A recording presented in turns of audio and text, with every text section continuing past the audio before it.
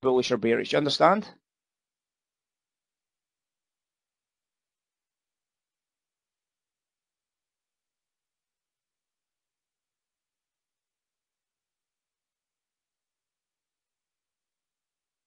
It's not about the market being bullish or bearish. It's about whether anybody's trying to trade that bullish or bearish marketplace. So the market makers couldn't really care less. They're obviously aware of the fact that they want to try and figure this out. But it's like a bookmaker in a horse race. If horse 1 is quite clearly a grade 1 horse, right? Horse 1's quite clearly a grade horse. So this horse here is a grade 1 horse, and horse 2 is maybe a class 3 horse. Well, of course, the bookmaker will look at this race and say, wait a second, I'm gonna put this horse in at 1.5, which is 2-to-1 on odds. Okay, so for the Americans, it's going to be slightly different, 0.5. So this is, in terms of odds, this is 1-to-2. So the market maker is going to put this at 1-to-2, and he's going to put this horse, for argument's sake, at 3-to-1, right? So he's going to give 3-to-1 odds on this horse. So 4.0 for British odds, 4.0. But the market maker is about pricing up the market and seeing if they've got the pricing right. Because what happens if everybody starts backing this horse at 4.0? Everybody starts backing this horse at 4.0, including the guy that owns this horse. So everybody starts backing this horse at 4.0. Well, it's still a class 3 horse against a class 1 horse. It still shouldn't, by rights, have any chance. But obviously, if the market maker's taking on a huge liability on this 4.0, the market maker's going to say, you know what, I'm going to drop the odds on this to 3.0. And he's going to improve the odds on this to, say, 1.8. Because obviously nobody's backed it at 1.5. The market maker is potentially going to make a huge profit if the class 1 horse wins. But the market maker will have a huge loss if the class 3 horse wins. So even though he knows what the class is, if nobody's backing it, he's got to adjust his book to try and make this trade work, right? So the market maker's in a loss leader just now. So the market maker needs to encourage people to back into this horse here. Needs to. Fortunately, the market maker always builds an overrun of maybe 20% on these trades. So the market maker's got about a 20% wiggle room. Anybody that knows the market maker's book, it's about an average of 20%. Is a bookmaker's book just now is about 20% overround. So they've got about a 20% market average. That's why if the price ever drops by more than 20%, the market maker's in trouble. The bookmakers are in trouble. So if this odd goes from, for example, 4.0 to 3.0, you know the bookmaker's really in trouble. Well, when I did my example, I did it on purpose to make it 3.0 because the bookmaker is in trouble here. The bookmaker is in trouble. So when we understand that, that kind of makes perhaps a little bit of sense. You know, the market makers aren't necessarily about trading the value because they're only going to trade the value if anybody else is trading the value, right? If nobody trades the value, market maker's got to adjust their book. And at the moment, the value might be bearish, but if nobody's selling it, market maker has to stay bullish, right? So at the moment, the market maker is still bullish. They managed to get a few sellers, which I thought was going to turn the market in just here. They got a few sellers here on that 1400 hours candle there. They added some offers to create that condition. But remember, the market maker is still bullish. So at the moment, they are still looking to try and take the market up just now. So, yeah, they're doing a good job, a very good job. And this became a market maker buy trade here. We started to put back in to play here, adding some bids behind the market to drive the price back up again. And obviously, at the moment, they're just waiting. I thought it was going to go bearish here, but it didn't. So we're still market maker bullish at the moment and still looking at even more higher prices.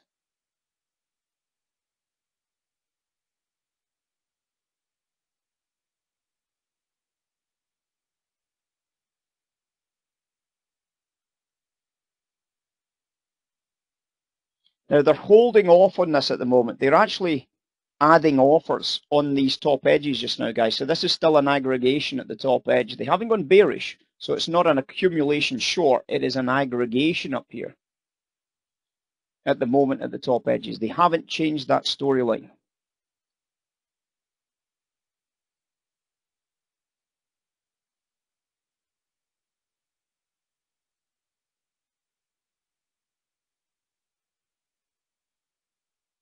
So the bracket just now is 1809s to 5.5s, 9s to 5.5s just now. Market makers still have a bullish bias.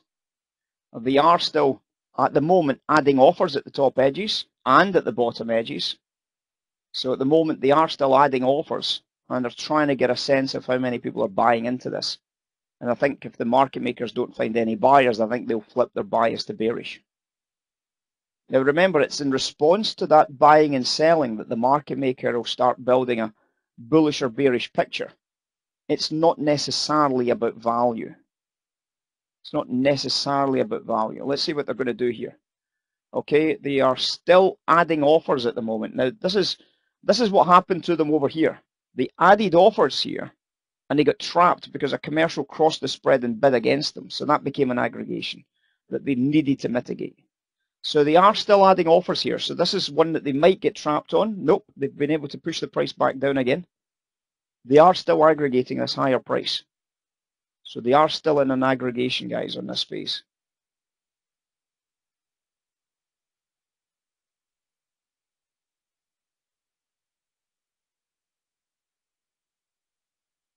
If I see them going net short, they normally don't go net short whilst the market's at a top edge. They normally go net short when the markets came off the highs. Why? Because they start recognizing the commercial crossing the spreads. You understand? What do I mean by that? Well, let's go back to this idea. The very, very simple idea that the market maker is watching for commercial activity. As a price rallies and the price falls, there may well always be commercial activity here. There's a seller coming in.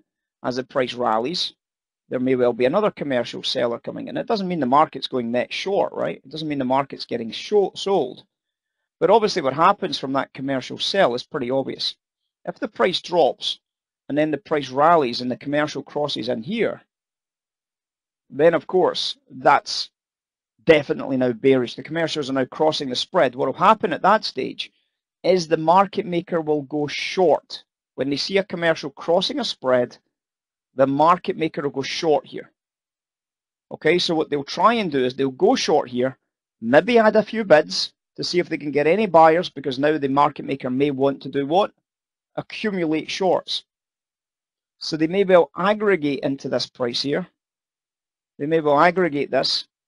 They may well aggregate this. They then see a seller in this area here. They may well try and accumulate this to get net shorts. Okay?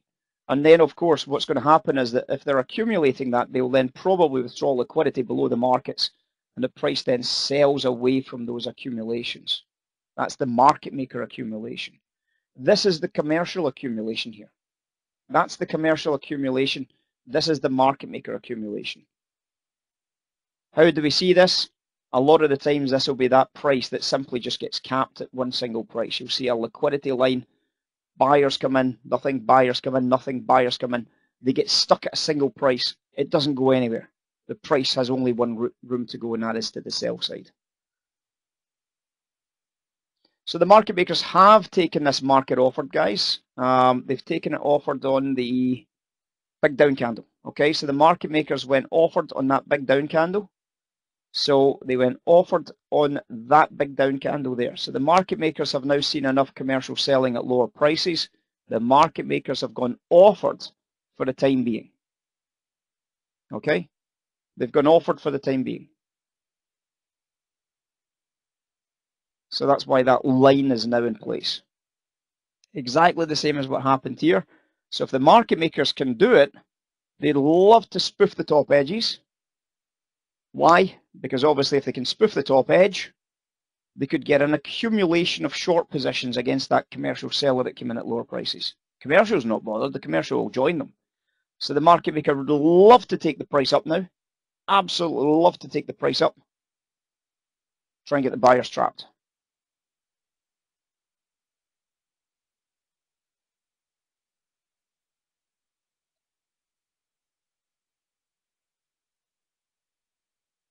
If they can't